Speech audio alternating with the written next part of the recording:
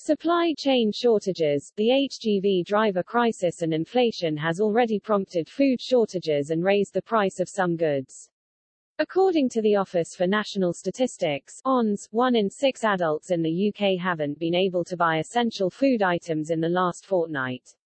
All the while, Britons are also having to cope with the energy crisis that is putting major suppliers out of business and threatening another rise in bills.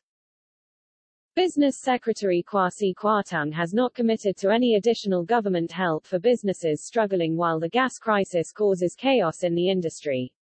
Now there are fears that more shutdowns are on the way. David Dalton, of the British Glass Manufacturers Association, told the Sunday Times more companies were only days from having to close temporarily.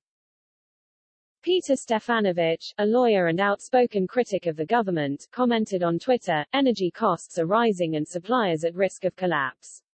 Factories are days from shutdown over gas prices. Shoppers face empty shelves and have been told to get used to higher food prices."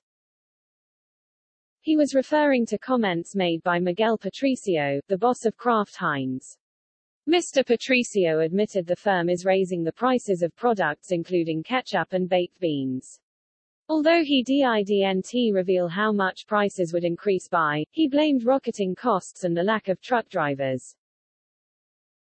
At the same time, customers themselves facing rising bills as a result of a rising energy price cap, which is the minimum cost a supplier can charge their customers.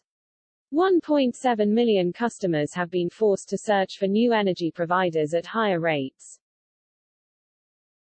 Energy firms have warned that suppliers going bust will lead to households being hit with higher costs.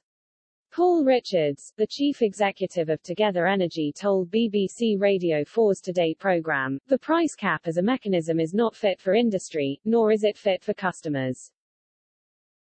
When the converse situation arises and the wholesale price starts to drop sharply, the price that will be passed through to customers in April might feel like a very, very poor deal, whereas at the moment the price cap feels like a price that is too good to be true."